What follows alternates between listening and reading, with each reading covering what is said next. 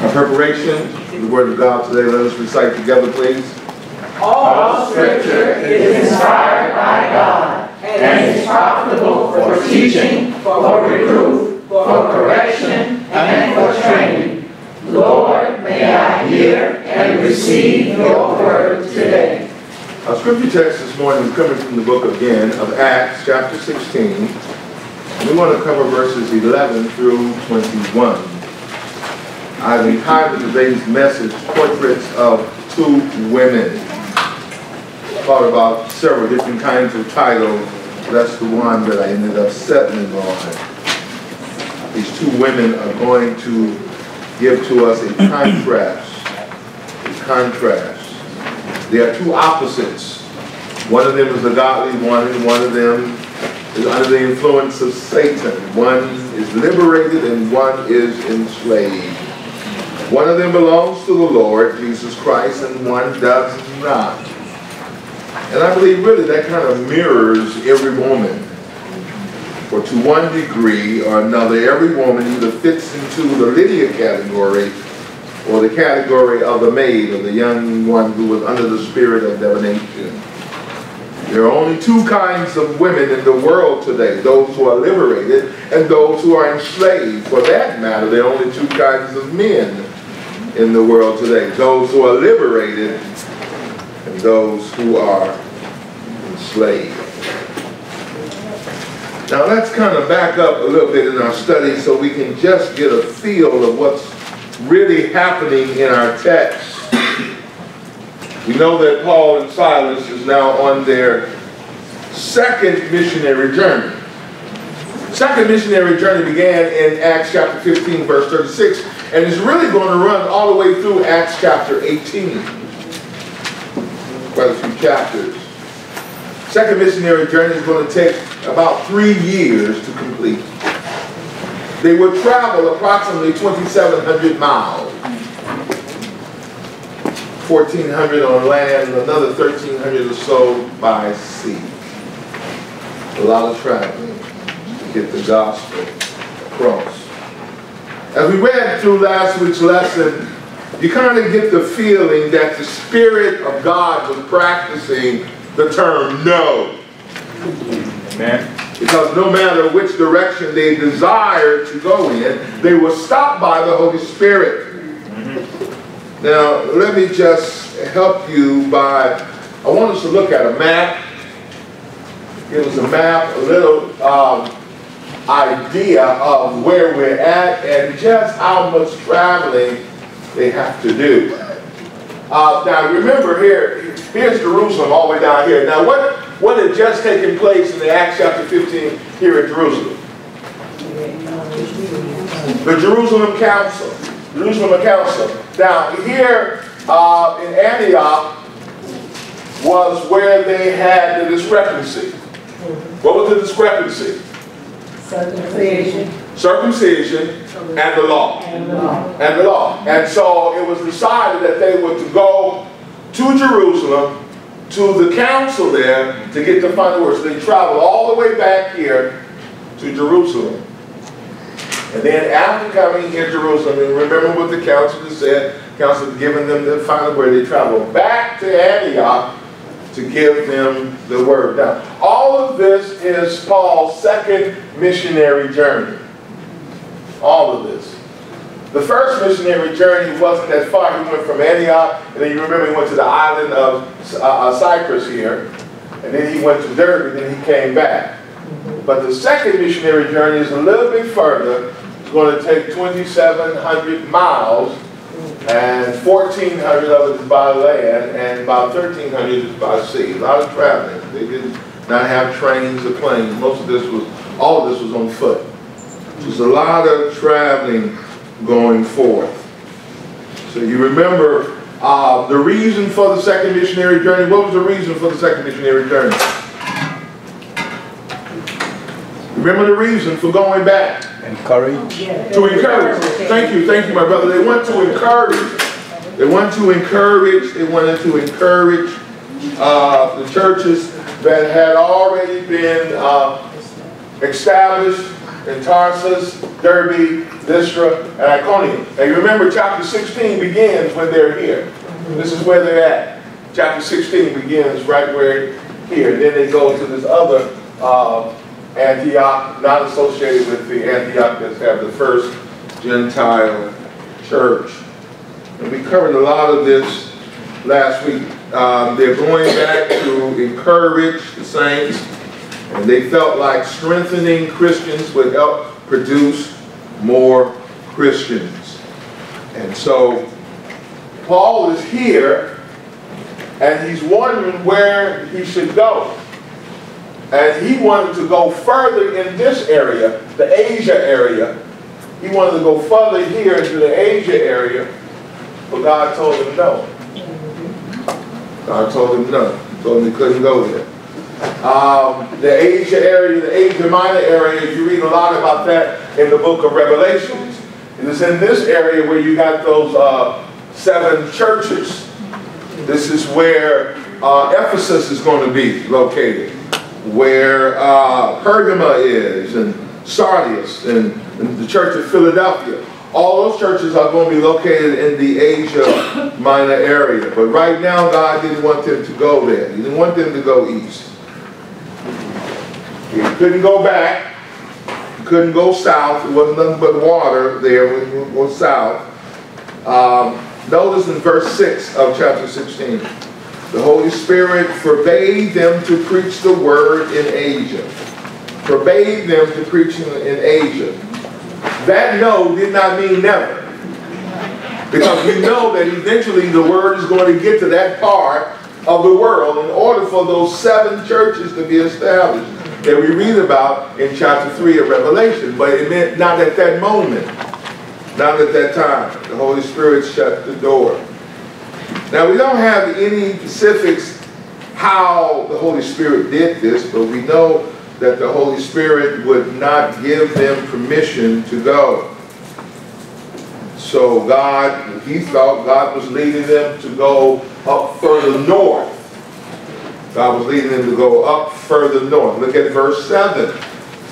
The Holy Spirit allowed them not. They wanted to go into Bithynia. But the Holy Spirit would not. He slammed the door again. No, they couldn't go there. Now, the average believer would have been very discouraged. I'm on the field trying to do something for the Lord. And he wants to go into uncharted area. Twice, God says no.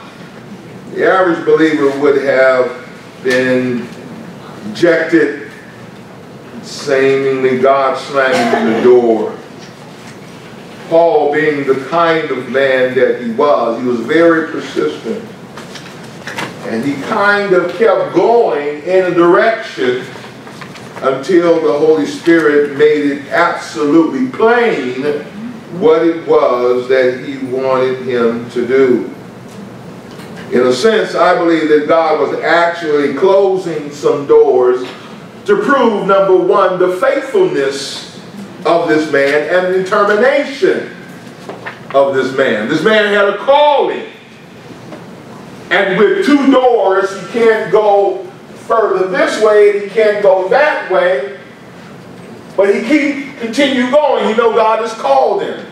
He's showing his faithfulness and his determination. That's one of the first things I see. I see faithfulness and I see determination by this man as he continues to press forward.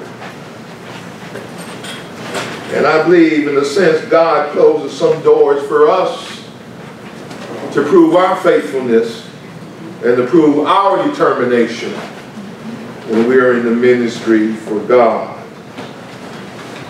Well, they kind of move into the area of Tarsus up here in Mysia, up here, Tarsus up here.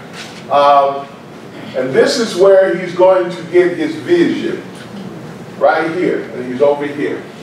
Now, a map doesn't do it justice, and next week I may put some mileage on here, because traveling from here to here is 270 miles. From traveling here to here is another 200 miles. Now, I can understand why John Mark quit the first journey. That's a lot of walking. That's a lot of walking.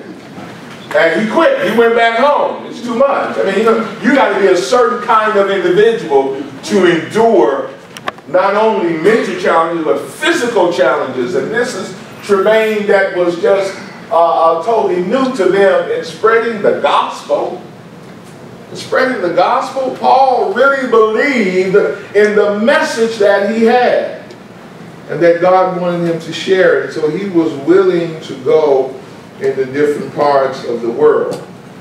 So until he heard from God, he kept moving forward. He didn't stop and say, tell you what, I'm not going to do anything because God doesn't want me to go in this direction. God doesn't want me to go in that direction. I'm not going to do nothing. Paul just kept on moving.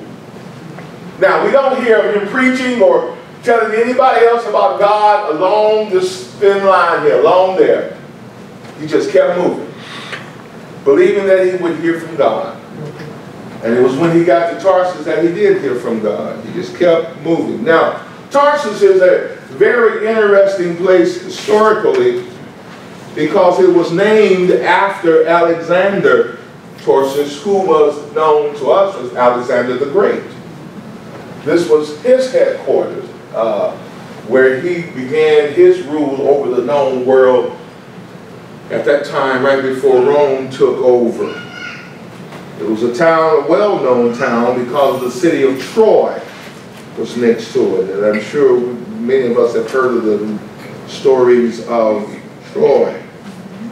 This was a Greek city. It was a city that Caesar Augusta had made into a Roman colony. So this was a Roman colony. The whole territory along the coast here, the seaboard, was famous because of Helen of Troy and many of the mythology of the Greeks. It had become famous. The Aegean Sea was famous, centered around Greek mythology. And so they arrived at Tarsus. Well, what's next? What are they going to do? They have proven their faithfulness. They have proven their determination. They're going to continue to move. And finally, in verse number 9, God gives them direction. A vision appeared to Paul. He saw a Macedonian man. Now, you got to see where Macedonia is. This is where they had Tarsus. Macedonia is over here. Over here. And so he sees a man. Now, how does he know he's from Macedonia? Well, the text doesn't let us know. But we know he has a vision. So he sees something. So one of the things we come to the conclusion is maybe because of the way the man dressed, he knew that he was from Macedonia. But he has a vision, and he sees this man, and he says, come over into Macedonia and help us. This was a call. Finally, he gets word from God. Remember now, remember, he's here. He had been in Lystra and Iconium, went to Antioch, and he decides to go further east and further north, and God says no to both places. But he just kept on moving until he got to the next port. And when he got here, God spoke to him. God gave him some direction. God told him what it was that God wanted him to do. That was the call. Now, who's with him? Who's with him? Okay, let's get our people. We got Paul. We got Silas. Who else? We picked up 2 more people last week. Remember? Luke. We got Luke. Thank you, and we got Timothy. Okay, that's our group. That's our missionary team. Now we got Paul. We got Silas, and we got Timothy, and we got Luke. Now, remember who split from him? John Mark. No, Barnabas split from him. And Barnabas took who? John Mark. Now, Barnabas went back to Cyprus. He went back to Cyprus to explore and to witness more. This is where Barnabas and John Mark is, while Paul is going all over the place as God leads him. As God leads him. All right? So, in verse 10, and after he had seen the vision, immediately, what's the next word? We. This is where you find Luke now coming on the scene. He's been used to saying they. Now he says we. He joins the team. He joins the team. Now Luke is a physician. Luke is a doctor.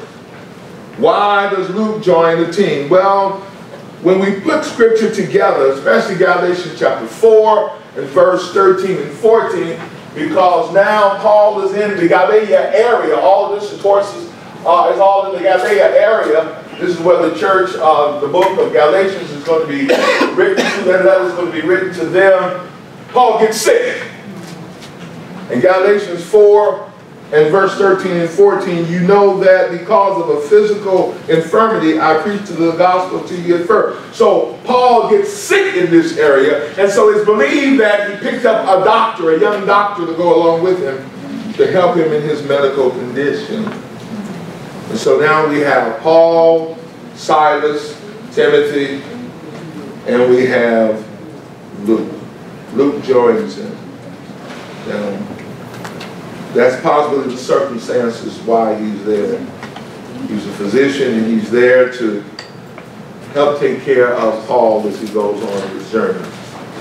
Well, we're in Tarsus and the call from God is to go to Macedonia. Fantastic. We finally heard from God. Going into Macedonia is going to be the first step in taking the gospel to Europe. Macedonia is modern day Greece. All of this area over here is modern day Greece. That's going to be the first inroad to Europe. The gospel is now going to be in Europe. And remember, the gospel had started over here in the Middle East. This is the Middle East area over here. This is where it had been. And the early church didn't want to go no further than here. And Jesus had told them that they would go into Samaria and other places until the outreaches of the world at that time, they wanted to stay here. Persecution made them leave his home and begin to spread out. And Paul was the man. Paul was the man to lead them. So now they're going into Europe to take the gospel. Now, this is going to be magnificent, but wait till you see Missionary Journey 3 and 4. Missionary Journey 3 and 4, Paul is going to end up way over here. Way over here to Italy. Where he's going to end up in Rome. Missionary Journey 3 is going to take him to parts of Spain. This man got a call in the field for the Lord. And he's going to take the gospel. That's his goal. Take the gospel to establish churches so that individuals can come and be a part of God's family. That's his heart. Now I want to tell you something. The mission hasn't changed today. Amen. And I told y'all this last week. Modern day church has added all this other stuff, and we think that we got to be doing all this other stuff. But the only thing Jesus wants us to do is make disciples. Make disciples. Make disciples. Go where individuals are. That's all you see Paul doing. All you see him doing. So we see him in Europe, moving into Europe, taking the gospel. And finally, he's going to end up in Rome. But right now, we're in the very beginning of Macedonia, and today what we know as Greece. Greece. And he's in the Macedonia area where Alexander the Great's father, Philip, this is where he made his home and where he developed his power. Philip of Macedonia is what he was known as, the father of Alexander the Great. I don't know if many of you have ever seen the movie Alexander the Great, and they talk a lot about his father. The city of Philippi was named after this man. It's named after Alexander the Great's father. Now notice verse 10. That when the vision had come, that there was no waste of time. Now, there's one thing. He sought God here, where he didn't seek God. The scripture doesn't say he prayed. He just decided that he wanted to go north and he wanted to go west, and God said no to each place. He kept on walking, 200 some miles, a lot of walking. God finally speaks, and he knows God spoke to him in Tarsus. And when God speaks, immediately he goes. Immediately he goes. Immediately. There is no hesitation. And I love what it says in verse 11. He left. He went. Look at verse number 11. Therefore, putting out to sea from Tarsus, we ran a straight course. Okay, say that again. Okay, get the ray and point to. Okay, that's that word she just said. Troas. Okay, that's Troas. Okay, go up there. Now, I want you to see where that place is. No, not Philippi. You just call out the names and not do the point. Okay, right here. Neapolis. No, that's that word. Oh, Samothrace. Samothrace, that's that right there. And he goes here, Troas, and this is the sea. He goes through that straight there, and this is halfway between here and Philippi. Philippi is where he's going to end up. This is a port city. This is a port city. But this is halfway. Now this is significant because this is a volcano island. It goes 5,000 feet straight up in the air. Nothing but mountains. But they had made this like a little tourist spot, a little tourist area, where in between here and there, they could stop for rest. Now I want you to notice, now this was troubling water. This is the Aegean Sea, and this was troubling waters going through this strait here. But notice the text says that we ran a straight course. That straight course is very important. That means that they had no problems. It was smooth sailing. Matter of fact, it meant that the wind was to their back. Now, I get a spiritual thought from that, by the way, because they know they're in the will of God. Right. Because God said, get over here to Macedonia. Amen. And when they're in the will of God, smooth sailing. Now, they was walking, traveling. They wanted to go here. God said no. They wanted to go down here right now. God said no. So they kept moving until God finally spoke to them here. God said, get over here. And so they get into the boat. They go here, stop here. And they made this journey, which was usually a 5-day trip. They made it in 2 days. Because this wind is behind them. And I let you know that when God is in the plan, it's going to move. Amen. It's going to move. So we want to know God's in the... In the meantime, keep moving. You don't hear nothing. He's going to speak. If you're in his will and you seek him to expand the kingdom of God, keep moving. Don't stop and pout and say God ain't talking. Just keep moving. He's going to talk to you. They move from here about 200 some miles. Get here. God says move. Go here. Spend the night over here. The next day get over here and they go here. Now this was 10 miles from Philippi. 10 miles from Philippi. Philippi is the main port that they want to go to. This is just a seaport here. And they make this in 2 days journey, where normally it would take about 5 days. When they made the journey back, did I do that? Yes. I did that. Okay, when they made the journey back, it took them 5 days to get back. But going, they made it in 2 days. But God wanted them over there. Amen? Amen. All right. You have your history lesson for that. Now, let's get to talking about this woman here. I want to make mention of this woman, Lydia. Very important.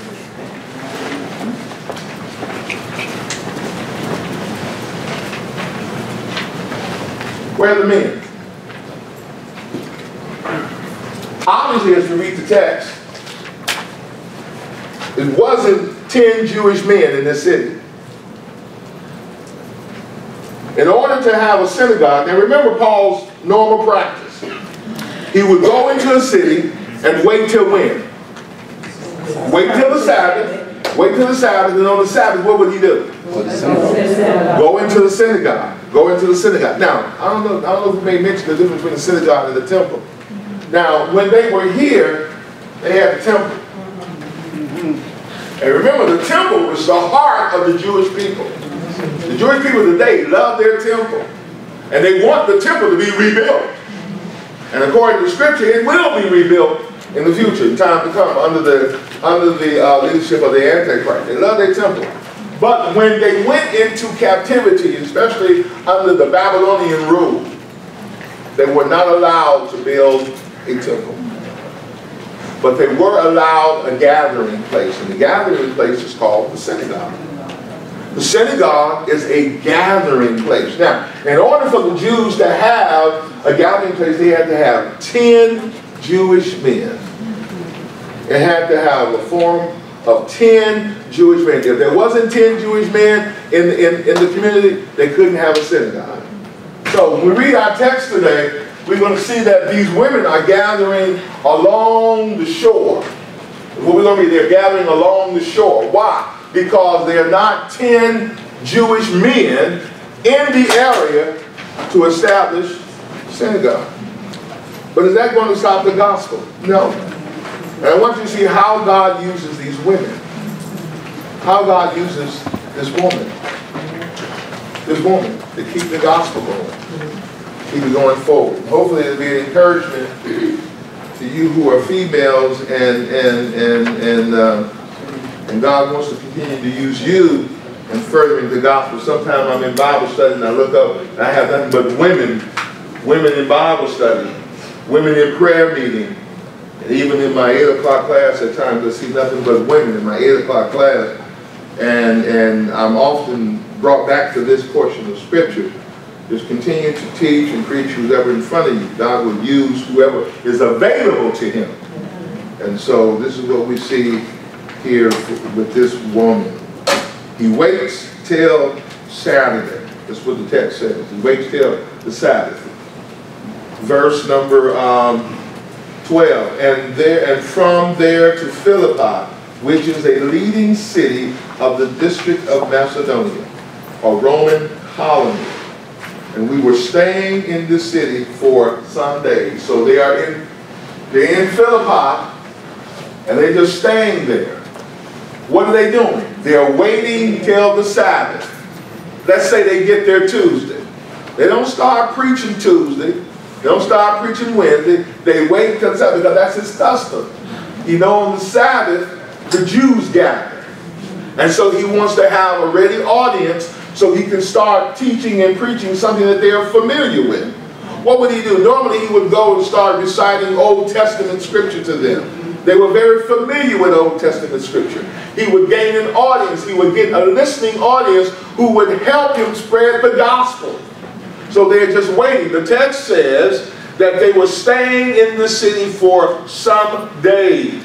And on the Sabbath. So they wait until Saturday, and on the Sabbath we went outside the gate to a riverside. Now they would normally go to a synagogue, but there is no synagogue there because they are apparently there's not 10 Jewish men there for religious reasons to start a synagogue.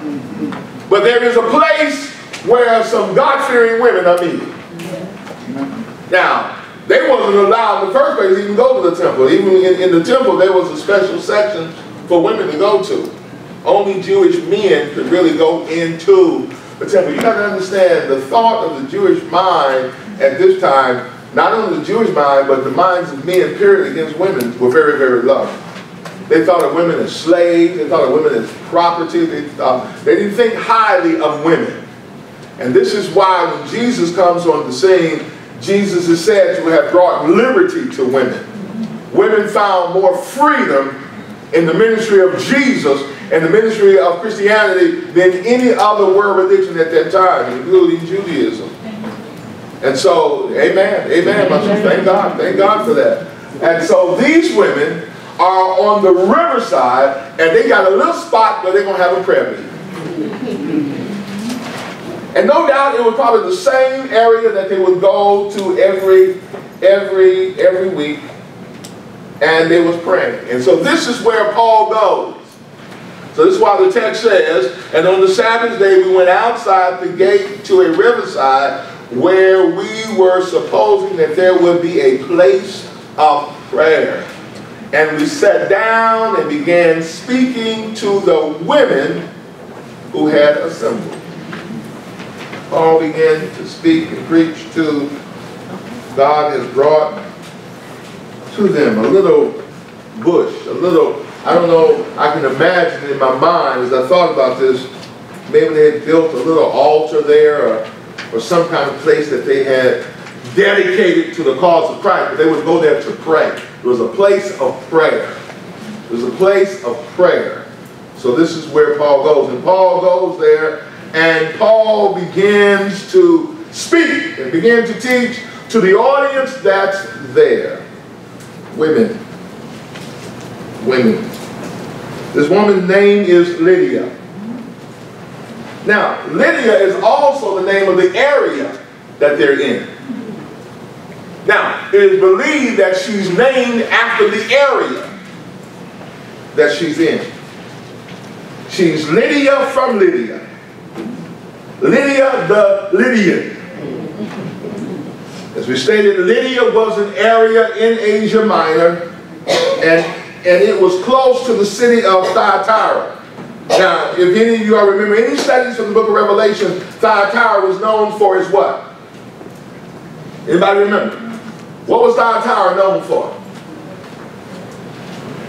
Thyatira was known for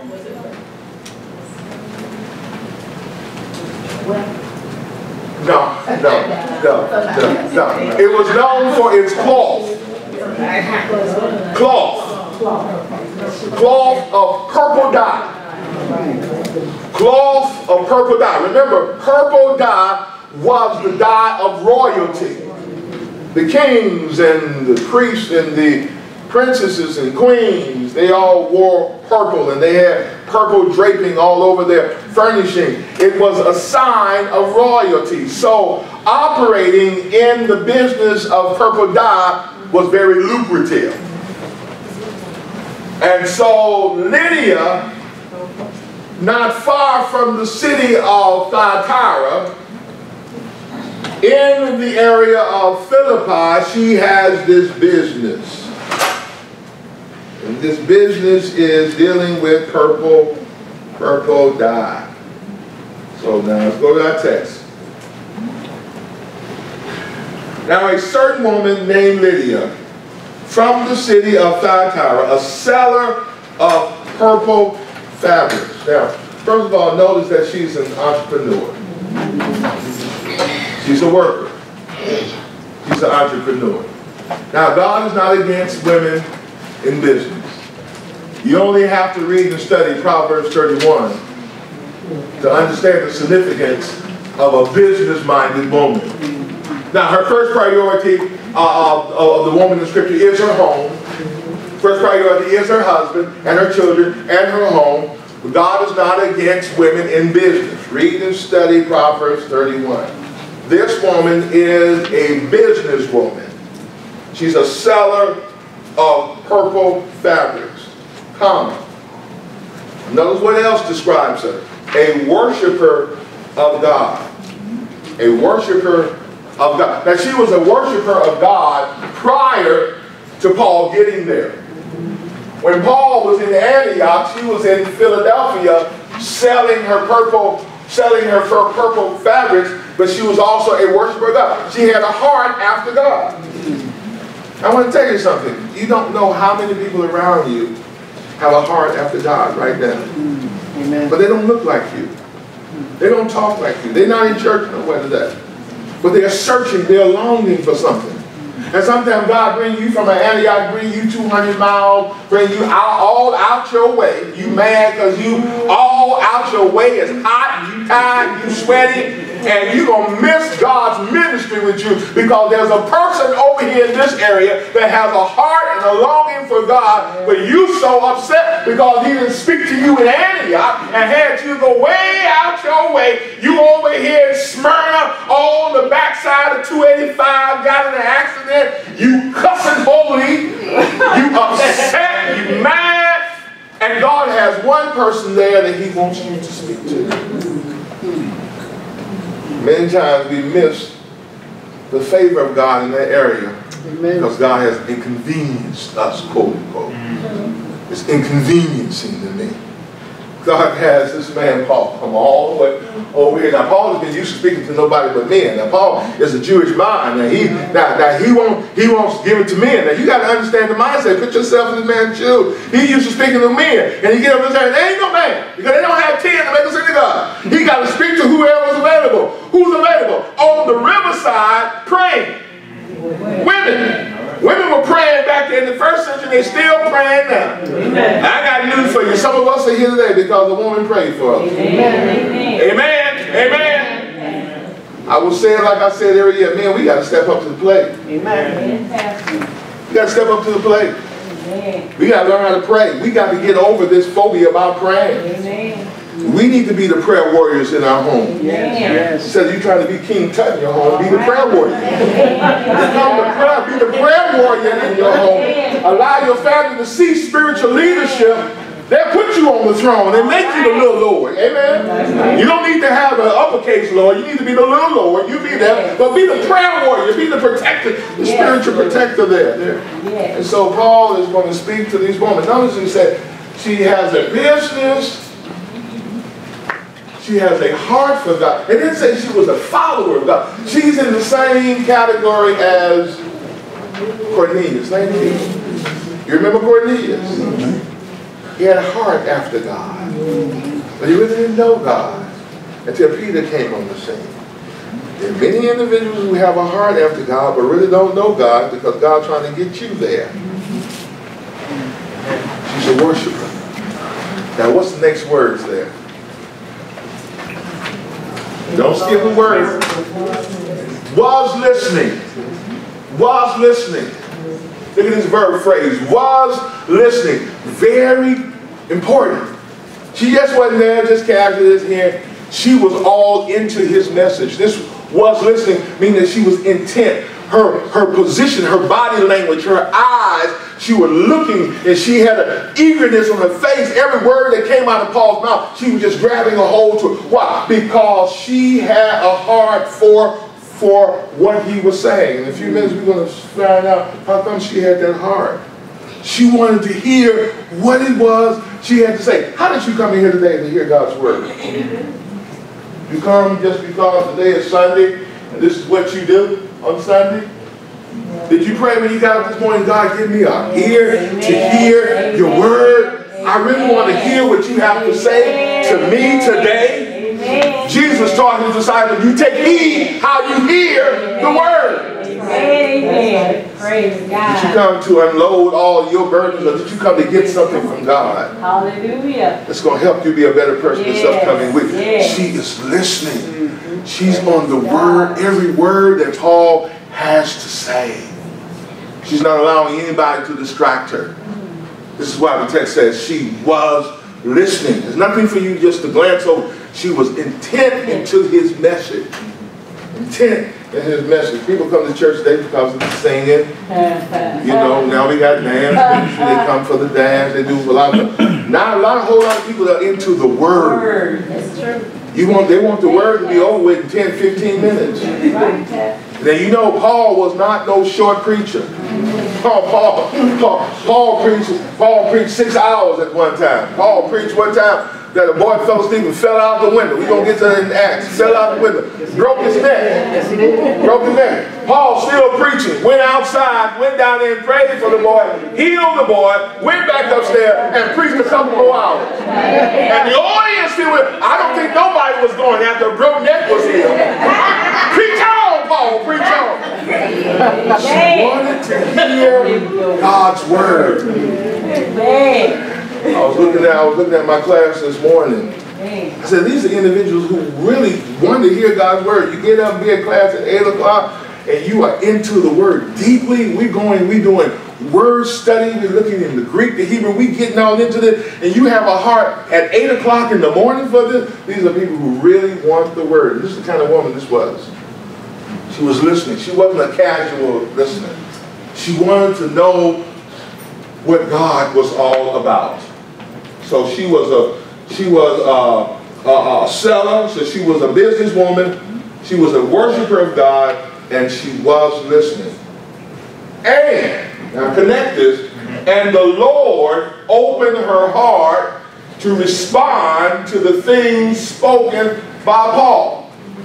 Look at what God is doing. What did God do? God opened up her heart. Now, we've talked this before. See, you never come to the Lord because I think it's time for me to come to the Lord. I think it's time for me to give my life over to the Lord. I've been playing this game long enough. No. God opens up your heart and He draws you. Our prayer should be, God, open up the heart of our loved ones. Open up the heart of my neighbor. You draw them. Unless God draws them, they're not going to be drawn, right? And they can come because you got a jamming choir. They can come because you got a band, and they're only going to be entertained. And you know what entertainment is. Entertainment is all right until they get old. And then when they get old, you got to come with something new to continue to entertain. But when God draws you, God is drawing you to Himself. God opens up her heart, and so that she has an ear to hear what Paul is saying. And she's listening because God has opened up her heart to hear what God is saying. And the Lord opened her heart to respond. Circle that word, respond. She responded to what Paul was saying. She responds in a positive way. She receives what Paul is saying. Why does she receive it? Because God has opened up her heart to receive. Now, this is the doctrine of what? Election. Okay, I'll tell you, as we move through the book of Acts, you're going to see it time and time again. This is the doctrine of election. You are here because God put you here. You're here because God is drawing you here. She was of the elect. And Paul goes, see, you don't know where the elect is. You get bent out of shape because you are inconvenienced, but God may be taking you to the very elect who needs to hear the gospel. There are many who are out there who have not heard the gospel of Jesus Christ, waiting on you to get right and go there. So she responds to the things spoken by Paul. And when she and her household had been baptized. Now, in saying that she received Jesus as her Lord and Savior. Now, and her household. Now, I want you to get the right understanding of this. It doesn't mean that when she got saved, her household immediately got saved because she got saved. That's not what's implied by the language here. What's implied by the language here is that when she got the message, she went home and she told the message, and her family believed her, what she had to say. Her family believed her testimony. You remember the woman who was at the well? When she went back to the city, what did she tell all the citizens? Come and see a man who told me all. She went and she began to tell everybody, come, you got to speak this man. And the word said the whole town was affected when Jesus came because of her testimony. Well, Lydia goes back to her house. She don't start in the community. She starts at home. Our first missionary journey should be around bedroom number 1, bedroom number 2. Those of us who got bedroom 3 and 4 and 5 downstairs in the basement, it starts at home. We so quick in a hurry to get a ministry. We want to go across the world. We want to go across the seas. I see so many women now got ministries everywhere. They want to be like men, look like men, preach like men, talk like men. They got their ministries all incorporated. They got all these conferences now. And many times I ask the question, how is your home? Where's your husband? Where's your children? She starts at home. She starts at home.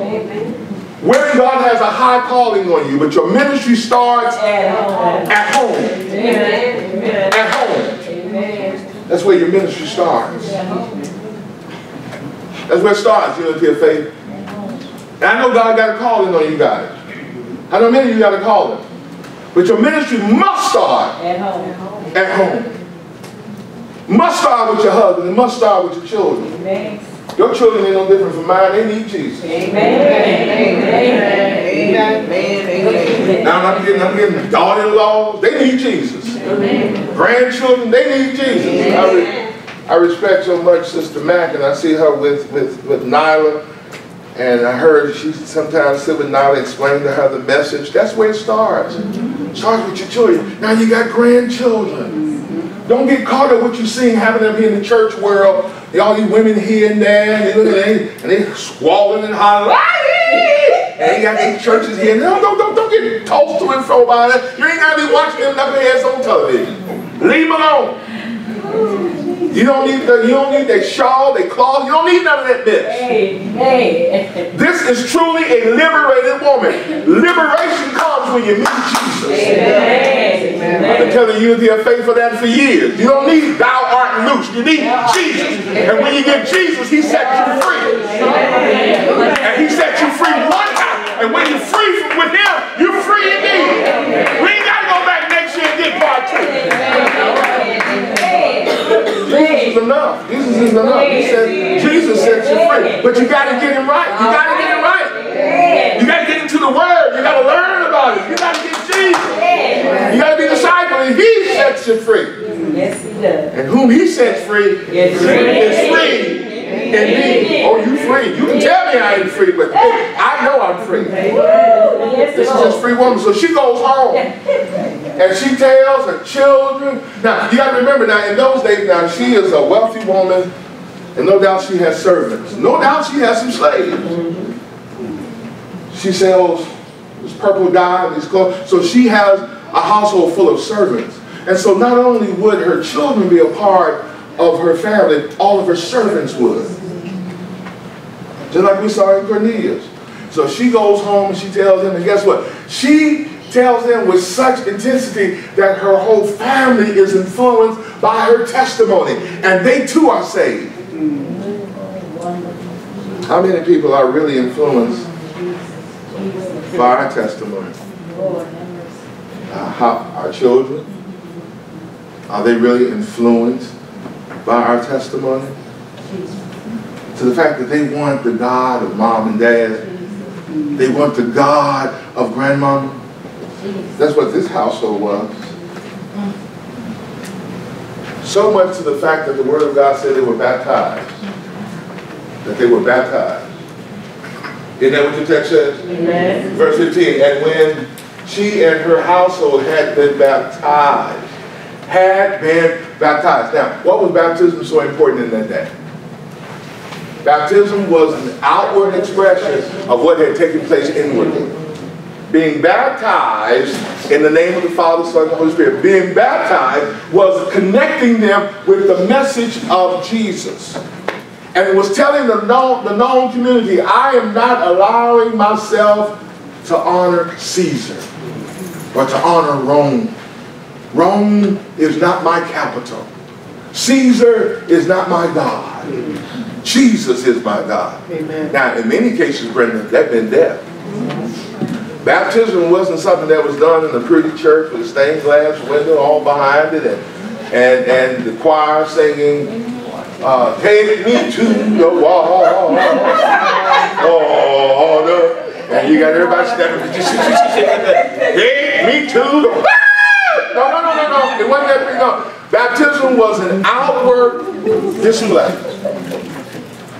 And many times they would go baptized and come about the water and go straight to jail.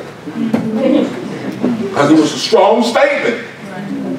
Her household, she is saved, she is baptized, and I am connecting with the death, the burial of Jesus Christ. She's connecting with the full gospel of Jesus Christ. She's baptized, her whole household. These are the first converts in Europe. First people to get saved in Europe is this woman and her household. Now notice, now the man has been spoken of yet. It's this woman. And she urged us. This word urged in my translation is soft. She is begging, pleading with them saying, if you have judged me to be faithful to the Lord. Now wait a minute, Lydia, you just got saved. What you mean faithful to the Lord? What the text is saying is, Lydia is saying, if you believe that I am sincere, if you believe that I am for real in what I'm saying, then I want you to come into my house and stay. And she prevailed upon us. In other words, Paul was saying, no, Lydia, no, you have to do that. I got it's myself and Silas and Timothy, he's young, and Luke. It's 4 men. There's no men around here. what are the people going to say? 4 men live in your house, and they have Jewish backgrounds, and you a Gentile, and they just come 4 men now? No, it doesn't look good. No, Paul, you got to stay here, because there are no hotels that's going to take you. Stay here. I'll cook for you guys. I'll make you comfortable. She prevailed. She insisted. This is where the word where we get our word hospitality from. She shows them such hospitality. You have to stay here. You have to be here with us. She prevailed upon us. If you have judged me to be faithful, if you think that what I'm doing is sincere, stay with me.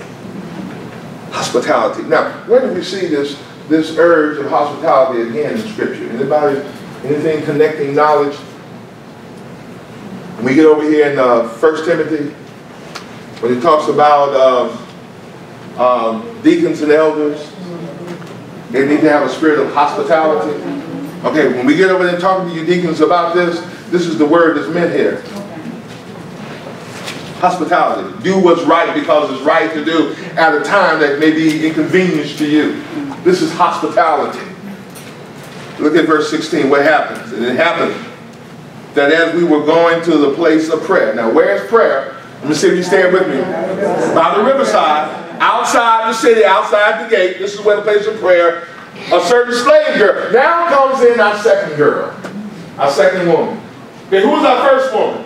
Lydia. Now, what have we learned about Lydia so far? She's a seller of purple. She was a businesswoman. What else did we learn about Lydia? She was a worshiper of God. She had a heart for God. Now, she wasn't a disciple yet, but she had a heart for God. And God got many people who are thinking about God, but not there yet. Because they're waiting on you. They're waiting on me to get there. What else have we learned about her? She's a businesswoman. She's wealthy. She has a heart for God. God opened her heart to do what? To respond. Okay, that's good. To listen first. And what she heard, she responded. She responded to. All right, what else have we learned about her? After she listened, she responded. She took what she heard back home. She took it right back home. And her whole household responded in a positive way. And they all were baptized. They all connected with the gospel of Jesus Christ. Now we run into our second lady. A certain slave girl. Slave girl must have been around the age of 14, 15, young girl, teenager. Slave girl, having a spirit of divination, met us. Now, this word divination comes from the Greek word python. Python is a snake. And in Greek mythology, in this time, in this part of the world, divination was prominent, and they had temples built to these gods. So she had this spirit of divination who was bringing her masters a profit. Much profit by how? Fortune telling. Fortune telling. You know what she do? She go around and she tell people their fortune. And here she said, she was right on. She'll say, tomorrow such and so gonna happen. And tomorrow such and so happened. So she had a business that she made profits for her masters. And they were using her to make them money. She would go out and she would prophesy, and her prophecies would come to pass. Now don't tell me the devil ain't got no power. The devil do have power. The devil got power. But you don't need to be seeing Madam North. You don't need to be going to Covington trying to find the hand in the window. Going down County Road trying to find the hand in the window. Some of y'all know what I'm talking about. There's 4 or 5 of them right there on County Road. Used to be right in front of Free Fall. Still there. She's still there. Got the hand in the window, come in there. That means she'll reach your palm. Divination. Now you know the word of God way back in the book of Deuteronomy spoke against that kind of practice. That's right. But you know we got people in church that go after that. How many of y'all read your horoscope?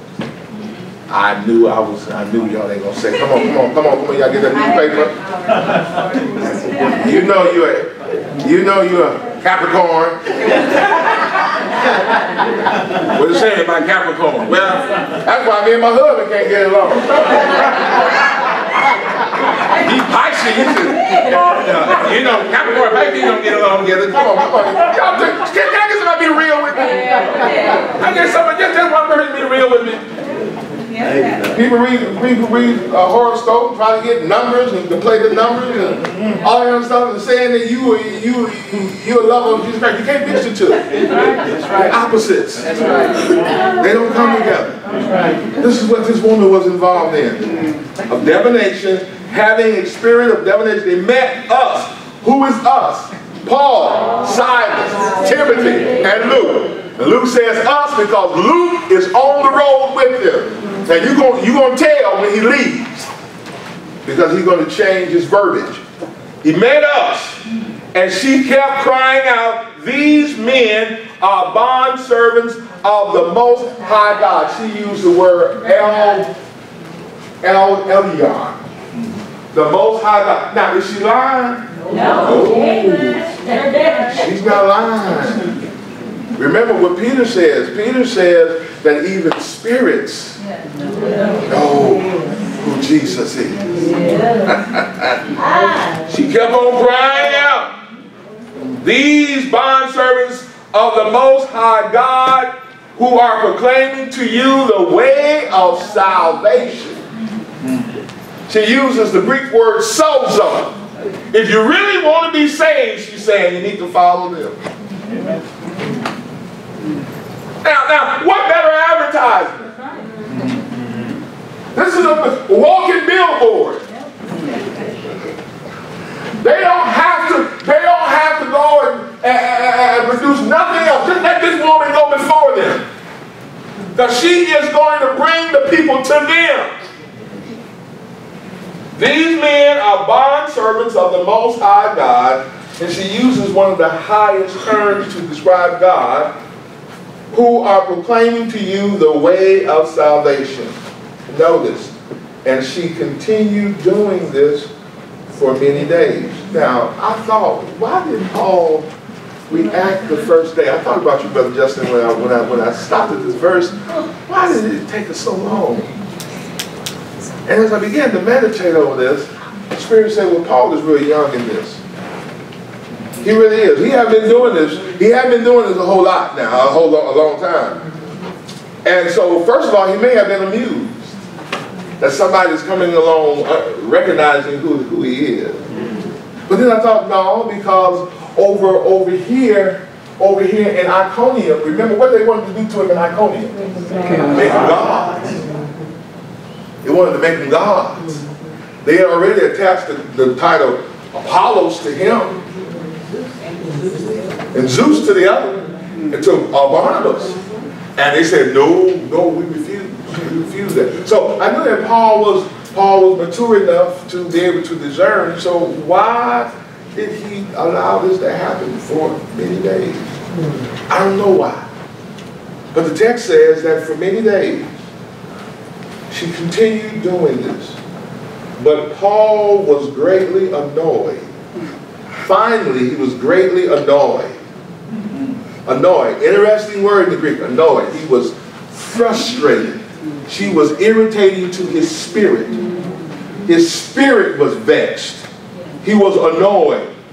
And he turned and said to the spirit. He wasn't speaking to the girl, he was speaking to the spirit, because she was under the control of the spirit. I command you in the name of Jesus Christ to come out of her. This spirit that's in her. And the spirit came out at that very moment. When Paul spoke to the spirit came out at that very moment. Now, don't play with this. Some of you all may know some people who are under the spirit of divination. You may have people in your families who play around with this. They call it black magic. There's no difference between black magic and white magic. It's all of the devil. white magic, it says a little softer core, but black magic is really deep, and you worship the devil and all that kind of stuff. And some of us, you may have relatives who are involved in this. The best thing you can do is pray. Amen. Now, I advise you don't go home talking about the name of Jesus. Come on out. Don't make yourself Sister Paul. You're going to come out in the name of Jesus. You're going to come out. Dealing in these type of activities, you better be who you say you are in the Lord. This is nothing to play with. I don't know if you ever seen anybody under the control of the enemy. I have. I've seen people who are possessed. They are powerful. They got strength, and you don't want to go into that area if you are not where you need to be. The best thing I can say is move back and pray. Now I don't like that. I don't like that, because what does it mean to plead the blood? Well, in other words, the blood of Jesus, because he washed away all. What do it mean when you say plead the blood? People say, I'm pleading the blood. And I've heard that all my life in church. I'm pleading the blood. That's what they used to say in church. We can't remember, I'm pleading the blood. What do they mean, I'm pleading the blood? You can't plead the blood. You can't plead it. Whenever someone's praying for someone for deliverance, and I've seen people go through different things. But that's not what the blood is for. Yeah, I know that, but yet, we all came from different places until we... I'm with you. I'm with you. I'm with you there. I'm with you there. I'm with you there. When they were telling me to plead the blood, they should have been living smart. My preachers and bishops should have been living smarter. Because see, the blood is for forgiveness. Y'all got to hear me. The blood is for forgiveness. You are forgiven of your sins because of the blood. The blood don't set you free. That's right. Amen. It's Jesus' death on the cross and his resurrection from the grave that brings freedom. Amen. Hear me. Hear me. So it's not about pleading the blood. And I just want to correct your language. I understand what okay, I got you. I just want to correct your language. I want you to hear from your pastor. I want to correct your language. No, we ain't pleading no blood. The blood is for the believer. The blood is for you. We celebrate the blood because the blood has given us forgiveness. We took communion this morning, and taking communion this morning, we took that juice as it brought to our mind the blood of Jesus that brought forgiveness. Without the shedding of blood, there is what? No forgiveness. That word remission is nothing but forgiveness. There is no forgiveness. It's Jesus' death and his resurrection that brings about the freedom. And so this is why Paul says, let me get back, this is why Paul said, in the name of Jesus Christ. What does Paul mean when you say in the name of Jesus? What does he mean by in the name of Jesus? Okay, all right, well, you've been taught a little bit. What does it mean when you say in the authority then of Jesus? In the authority. What do you mean by the authority of Jesus? God gave Jesus authority. God gave Jesus authority. God gave Jesus authority. Okay. And according to that authority, that's saying in the name of Jesus. In the name of Jesus. Right. According to his authority. According to his authority. That God gave him. According to the authority that God gave him. Who is the highest authority. Which is the highest authority. Keep on. You're shoveling it. But you're making a good attempt. You're making a good attempt. And we say this a lot in the name of Jesus, don't we? Amen. Prayer isn't complete unless you do it in the name of Jesus. So what do we mean? So what does it mean by he said, and he commanded her in the name of Jesus? I want it to be the simplest way that I can possibly give it to you. I don't know nothing deep. What are you going to say? I was just going to say, Jesus is the Holy Spirit. Christ is the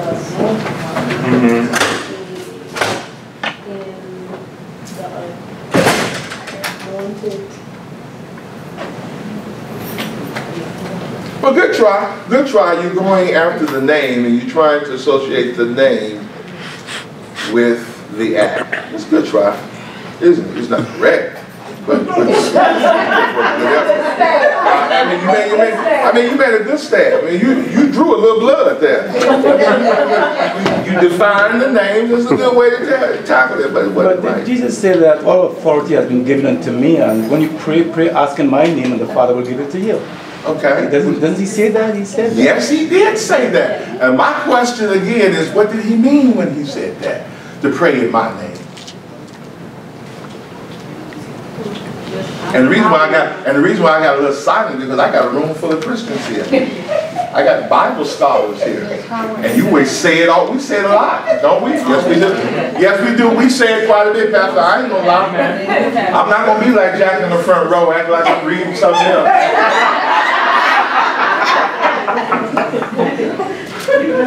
You don't preach on this before. Right, sir. That's right. Go back to you. Go back and find it. There you go, baby girl. There you go. There you go. Well, I preached on this a lot. What you say, young man? You haven't said anything yet. All right. Power? Is it because there's power in the name? There is power. There is power. But my question would be, why is there power in the name of Jesus? That's what Brother Stanley and I want to know. When Brother Stanley came in, I said, "Oh, this the preacher come in today. You walk with such debonair. You walk with such. I mean, you walked and you took your seat, took your hat off. I had to realize, take me back a minute because this is the minister of the to see, Brother Stanley, I want to know what y'all mean by there's power in the name. Now I agree with you. There is power in the name. What do you mean when you say there's power? And I know what I mean. My dear sister, she wants to know. What do you mean when y'all say there's power in the name? Don't you want to know? She want to know. She want to know. Because she want to leave here today using the name of Jesus. Yes. Yes, ma'am. Yes, ma'am. Can you say that God has said, ordained that name above all names? So when you say it, it's God that has given that, said that. You're giving God His word. That is the name that is above all names. So now I can't argue with nothing that you say. I can't argue with nothing you're going to say and what you're about to say. Because all that you're saying is true. But it's not answering our question. it's not. No, it's not. It's good. There's some good ology in there. Okay. I'm trying to pull out the theology. There's some good ology there, but not enough theology. Okay, you keep on, you're going to get to the theology. Now, Elder Carter want to give you some theo. He got the T-H-E because you came with the O-L-O-G-Y. Give me some theo here. We can put it together, we got theology. What you going to say, Elder? I was going to say also, even from what she just said, that the Father may be glorified. Okay. Because, I mean, of course... He felt the same boat with you. He gives me some ology too. Well, I'm just going by what Scripture says in the book of John 14. Okay, what does the book say in John 14? Well, John 14 and 13 it said, whatever you ask in my name that I will do, that the Father may be glorified. See, here's my problem. Here's my problem. It says, in His name. You yet ain't defined for me what it means in His name. We right back at the same problem we did before. What does it mean in His name? I agree with that text, whatever I ask in His name. Tell us, Lord. Oh, you know I'm ready for it. But D, you in that lavender shirt? Looking all well? Tim brother called it back 40 years ago. Go ahead. You know, Christ, He sealed the deal. From when Him becoming sin for us, taking sin head on for us, as, one who knew no sin, became sin through His death on the cross. And stop. You got a good teacher, man. You listen. You listen well. Only thing you got to do is go right back to the cross. When you're talking about in Jesus' name, you're talking about what has Jesus accomplished for us. When you say in the name of Jesus, you are going in what He has done for us on the cross. What was did for us on the cross. In the name of Jesus takes you right back to the cross. It's to the cross. What was accomplished on the cross. No wonder Jesus told him before He went to the cross, when you in that day you shall ask in my name and it shall be granted. Because what you want to ask the Father's going to grant it to you. Why? Because the Father's going to be so well pleased with what did I do. What did I do? I died. I became sin for you. And to show you that the the Father was pleased, he rose me up on the third day. And after 40 more days here, I ascended where? To his right hand side, the place of authority. When you talk about praying in the name of Jesus, you are praying based upon the atoning work of Jesus Christ, him becoming sin for you, him dying on the cross, and God touching him and raising him. You already got the validity of God because God raised you. It's all based upon Jesus. Amen. God ain't loving you just for you. God loving you because you in Christ. Amen. Let me say that again. God ain't loving you because you cute, fine, and you got a bunch of money. It's because you in Christ. God loves his son. His son died for us. His son became sin for us. And we are in Christ Jesus. That's what he said. And what Paul said in Ephesians chapter 2. We are in Christ Jesus. And because we're in Christ Jesus, we're on the right hand side of the Father. I'm in victory. I'm in victory. I'm in victory. I'm in the resurrection because of Jesus Christ. It had nothing to do with us. God honors his son. His son became sin for my baby. His son became sin for Brother Stanley. His son became sin for me and us. He died because his son loved us and his son obeyed his father. His father said, I will make your enemies your footstool. Why, Jesus? Because you took it on yourself. You didn't have to. You could have called legions of angels and they could have delivered you from the cross at the moment of a breath, but you didn't. You didn't even take no painkillers. When they wanted to give you something to dull the pain, you took all the pain. You took all the shame. You allowed them to strip you. They beat you. You did all of that for sin. God ain't looking at that lightly. Hallelujah. God said, because you, Jesus. Because you, Jesus. We got to honor Jesus up in here. When you honor Jesus, you ain't slighting God. You ain't got to give him equal play. I say Jesus' name 5 times, now I got to say God, Jehovah 5 times. No, just honor Jesus. You honor Jesus, you honor God. Jesus said, if you see me, you see the Father. Jesus was never in conflict of interest. He knew who his Father was. He knew who he was representing. And he came to do the will of his Father. And what was the will of his Father? That he would die in our place. And when you say in the name of Jesus, you are banking what you are saying on the cross and what Jesus accomplished for you. So you got to make sure what you're asking for is what he died for. He didn't die for you to get a boat, a car, some rings and things. That ain't what he died for. He died that you might be in right relationship with God the Father. Amen. Amen. Amen. Amen. I got to say it myself. Amen.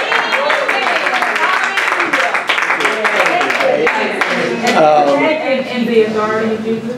Ma'am? And the second part, in the authority of Jesus. Yes, ma'am. Bring that on into it. In the authority of Jesus. You want me to embellish? I've already embellished. Saying that they were separate. There were two different distinctions. Well, the authority of Jesus is connected to the work of Jesus. Jesus' authority is his because of what he did. God just didn't give him authority. Now, you got to remember now, Jesus had authority prior to the cross. That's right. That's right. He was God the Son from the beginning of time. But see, it's been more added. There's been more added. Like you get more responsibility now in the car. There's been more added to him because of his work. So all that authority that you have now in his authority is based upon his work on the cross of Calvary. Don't ever forget that. And so therefore, when you're asking in his name, you want to make sure that's what he died for. I'm sorry, I didn't mean to interrupt. No. You know how we do things here. I'm waiting. So coming back to the original phrase that caused this much needed explanation, why does it persist? I mean, people saying things like pleading the blood, when we know that this has no fact to it. Well, I'll tell you why. And I hit on a little bit this morning in my 8 o'clock class. Those are things we've been taught in church. And I want to tell you about Justin, when you've been taught those things like Sister Maddie and I've been taught, I mean, day in, day out for years, that becomes a way of thinking. You know what it does? For people like Brenda and myself, we was in the same church, I'm the same pastor, sang the same choir. Although she missed choir rehearsal, I don't know how you said the other Sunday, you saying the same part. Brenda, you missed part. We gonna go there. We gonna go there. But we was in the same church, and they would hound this in on us. I mean, they would hit it. We come to church Sunday morning, Tuesday night, Friday night, all day, Saturday, 2 and 3 services on Sunday. They be pounding it. And I guarantee you, as a child, like these babies are growing up, and that was pounded into you, by the time you 19 and 20, that's all you know. That's it. And see, they make you lazy. They don't want you really reading and studying the Word of God. Like you guys got your Bible open now. You follow me right along the scripture. I want to teach you to read the Word of God. And just not be listening to me what I got to say. If it ain't in the book, you got to write the question. I'm not seeing that in the book. That wasn't encouraged to us. And so we came away with all of that lingo, thinking that was church. That's why, and I told him this morning, it has taken me 60-some years to get a lot of that stuff out. It's taken me all these years to study the Word of God, and so therefore I can stand on the Word of God beside my past experience. Now everything in my past experience wasn't bad.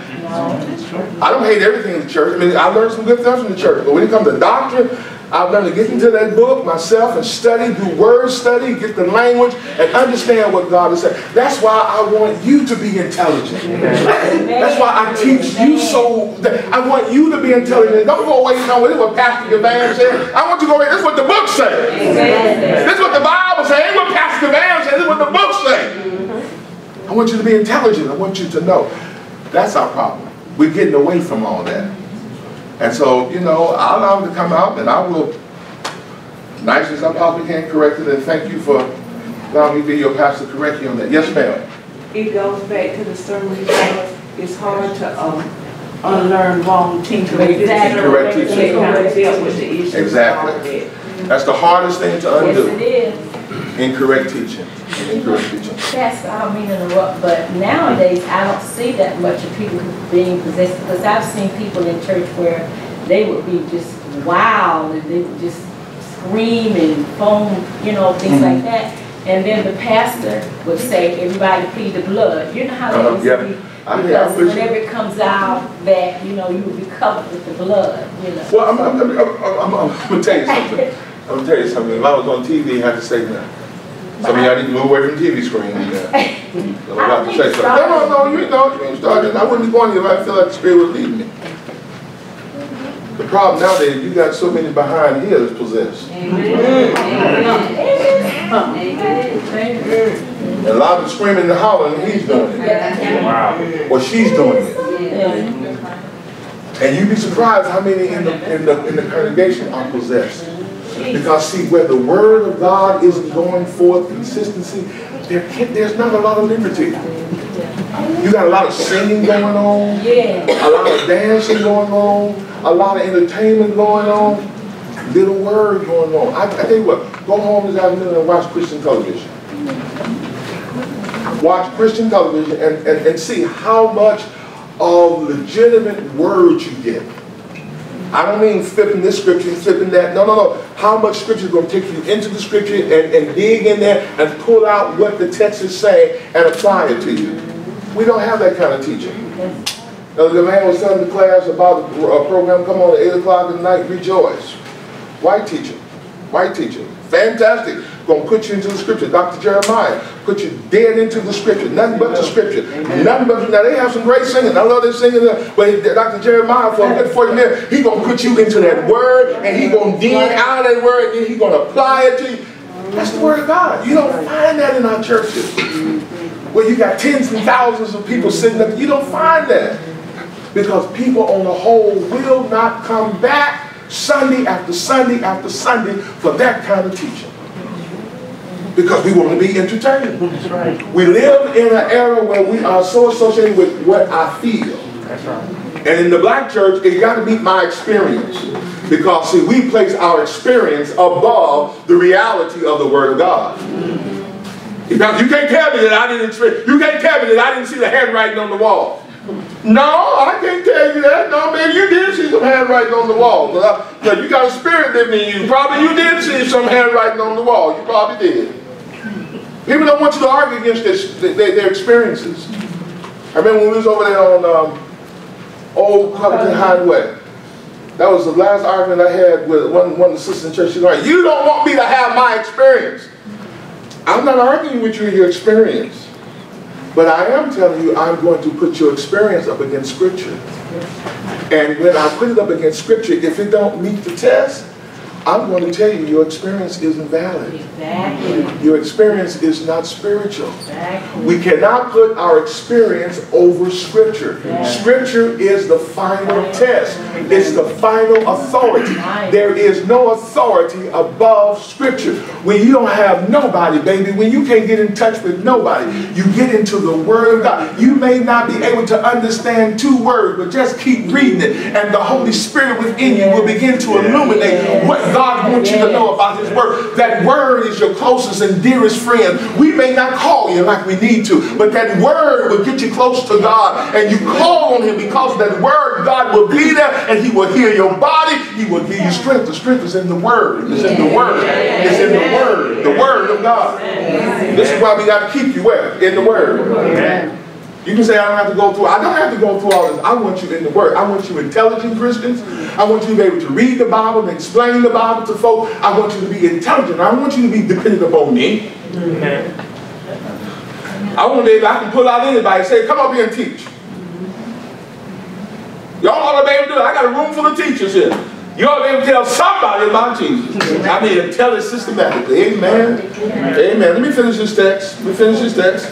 And when her masters, whose masters? The masters of this girl under the divination, when they saw that their hope of profit was gone. Now notice, they wasn't concerned about her. They didn't care about her. Only they was concerned about what? The money.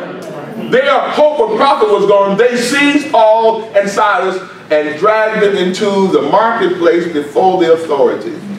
And when they had brought them to the chief magistrate, they said, these men are throwing our city into confusion, being Jews, and are proclaiming customs which is not lawful for us to accept or to observe, being Romans.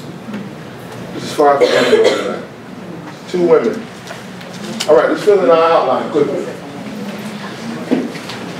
All right, okay, 2 women. Point number 1, we see the salvation of the sophisticated woman. Sophisticated woman, who's a sophisticated woman? Yeah. Now, what did we learn about her city? What did we learn about the geography of her city? What did we learn about the place surrounding Philippi? In Thyatira, what did we learn? They were known for their purple dye. It was a seaport city. It's a seaport city. Okay, all right. And we learned that to get there, they stopped off at what was the name? Samothracia, which is that city that was a place with 5,000. It was a volcanic island. Did we learn anything else about the city? They're Jewish men. Jewish men. Okay. All this is important. When you scout out a text, you look at all of this. Okay. Anything else about the city? It was in Europe. It was in Europe. It was in Europe. In the place that we now know as Greece. It was in Europe. Okay. Anything else about the city? It didn't have a synagogue.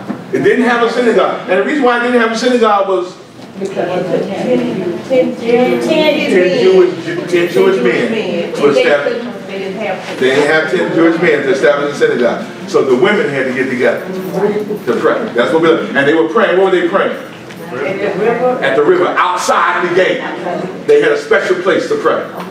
Even if they didn't have a church, they had a place. Now that's preach. I want you to know you got God everywhere. If you can't make it from North Cross to come way over here to Stone Mountain, just bow your head wherever you at. God's right there. No matter where you at, God is with you. Come on, let's come on. What was the custom here around Lydia and her place? Anybody remember? There would be a certain time to pray. Okay?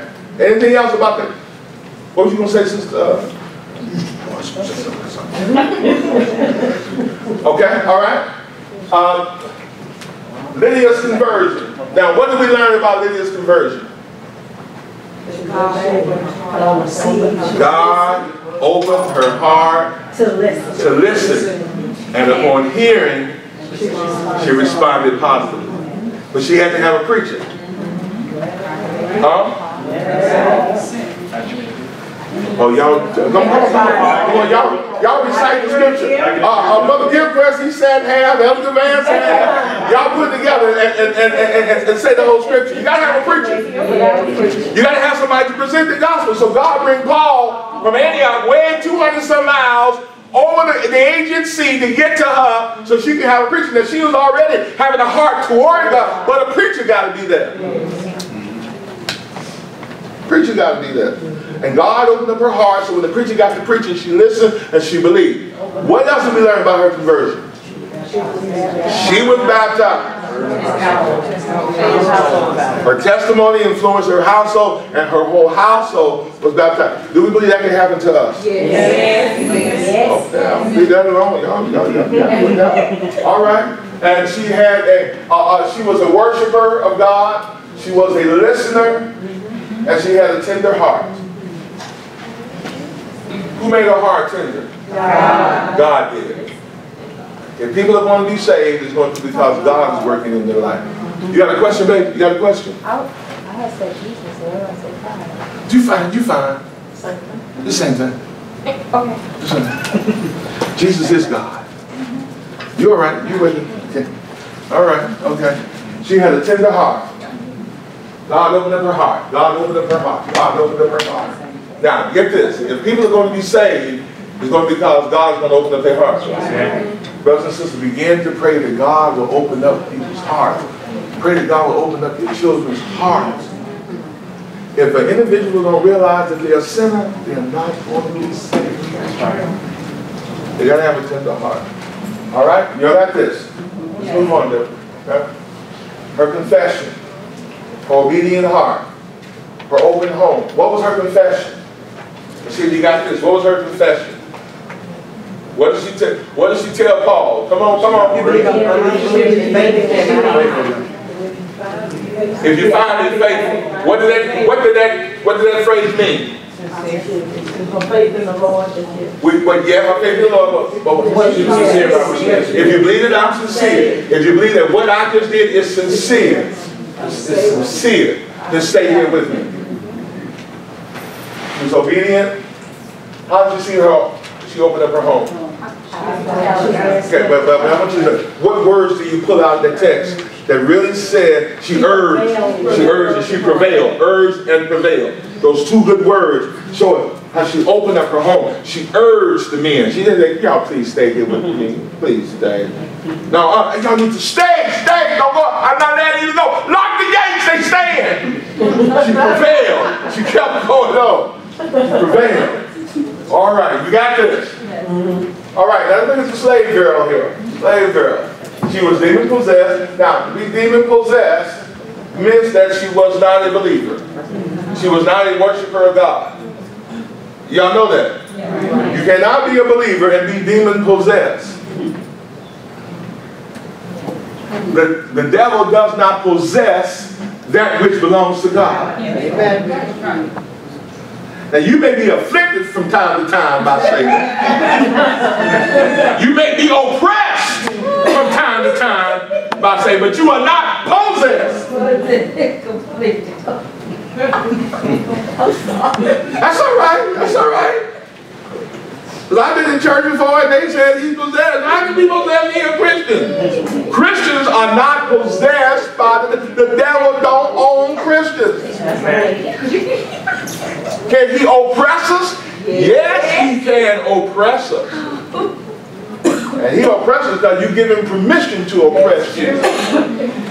Better tell him where to go. You got the power to tell him where to go. You can't stay here. You can't stay up in here. Because this belongs to him. This belongs to him. You got to go. You can't stay up in here. Because this, I'm in Christ. This, you got to believe that about yourself. Okay? She was dangerous to the gospel. So dangerous that the word said that Paul was annoyed. Got that? She was dramatically healed. Paul said, in the name of Jesus. Paul went straight to the gospel. He went straight to the gospel. The word of God said immediately the demon came out and she was delivered from her demon control. You got this. Amen. Just like the picture outline.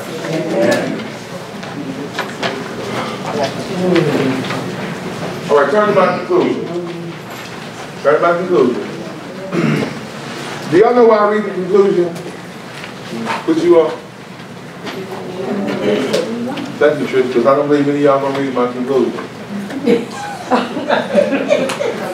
and because, number one, because it's long, and I put a lot of time in my conclusion. It took me about a couple of days for this conclusion right here. So I read it, so at least I know it's been read. All right, let me read my conclusion. Let's read. You read silently while I read aloud. What about the slave girl? She couldn't have been more opposite from Lydia. She wasn't looking for an argument from Scripture. She wasn't in any mental or emotional state to debate or assess accuracy of a religious argument. She wasn't even free to do so. I'm guessing that she was probably sold into slavery as a child and was being exploited by her master pimps for her ability to read the future. She is utterly powerless. Luke says that she had a spirit of divination. Literally, the word divination means python. She was a pythoness. One of the most famous Greek temples of that day was the Temple of Apollo in Delphi, Greece. The oracle priestess of Delphi would prophesy people's fortunes, of course, for a fee. So patrons from all over the Greek and Roman world came to Delphi to hear her prophecies. And so, in the name of Jesus Christ, Paul commanded the python spirit to come out of her, and it immediately did. Now, I want you to know two things. First of all, some people are in such desperate condition that they need to be helped before they can hear the gospel. Let me say that again. Some people are in such desperate conditions that they need to be helped first before they can hear the gospel. It may be you got to feed them. It may be sometimes you have to clothe them. You have to give them a place to stay. Sometimes they need deliverance before they would hear what you're saying about the gospel. Get that. Secondly, we need to ask if our lives are discrediting the gospel by living in contradiction to the liberation Jesus has won for us. No, you didn't hear that one. Yes, we need to ask if our lives, believers, are discrediting the gospel by living in contradiction to the liberation Jesus has won for us. You may not be demonized, but where in our lives do we find ourselves compulsively returning to things that contradict our words or the truth about us in Christ? Perhaps it's some appetite that's out of control for things, status, sensuality, beauty, image, achievement, or whatever. May the Lord liberate us from actions that contradict our words. May He give us wisdom and insight about how to help those who are not able to hear our words. So how are we doing in being church? Is your home a secluded fortress or a haven for hurting souls? Are you using your gifts and abilities to do what you can where you are? Are you listening in such a way that you are taking the next steps in your own spiritual journey? Are you letting circumstances to determine your devotion? Or are you nurturing a heavenly perspective? Are you willing to open your heart and all that you have to be a servant of God? Lydia did. Will you?